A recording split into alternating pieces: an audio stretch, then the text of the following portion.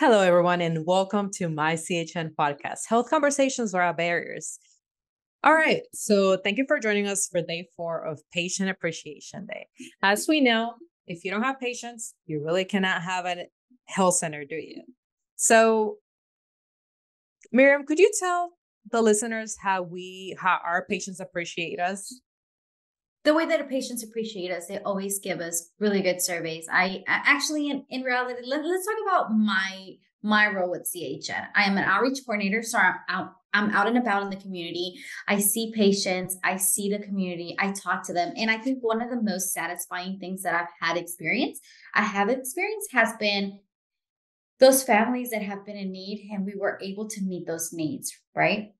So I can tell you countless stories of families saying, thank you, thank you, thank you, thank you. I was needing X, Y, and Z, and you were able to do it for me. You were able to get that, meet those needs at a timely manner. And it's just nice to see. So I had actually at one of our events that we had, I had a family member come up to me and say, Miriam, I just want to say thank you from the bottom of my heart. My family and I are super grateful to have a health center like yours in our community.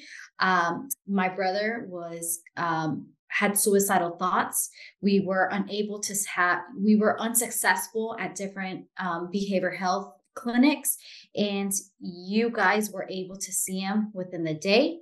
You were able to talk to him. You were able to get him the care that he needed. That to me is amazing. That to me shows how much they appreciate what we do. So, and let me go back to that. So, these are the people in need of quality healthcare, right? But sometimes they sacrifice healthcare more than prevalent necessities.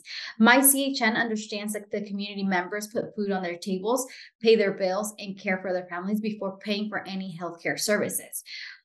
This leaves a high number of families and individuals without any affordable access to care. We want to give them the opportunity to do all of this while being healthy. So that became our purpose and drive. Affordability, accessibility, and quality became our focus for the communities that we serve. And as appreciation of MyCHN, because again, Mariela, you did say it, they are the reason why we're here, right? If we wouldn't have our patients, we wouldn't be as successful as we are, and care for them as much as we do.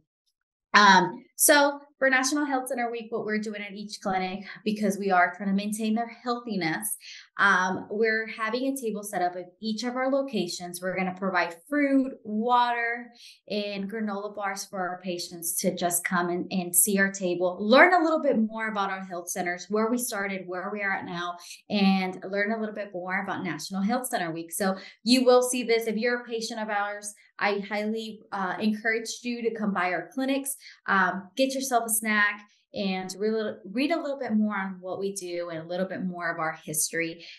We're excited, super excited about this, because again, it's the roadmap to a stronger America. So we're doing like a Route 66 theme. You'll see like a car stable club, and we're going all out, and each location is going to have, as we mentioned, we have 15 locations throughout the Brazoria, Galveston, and Southeast Harris County.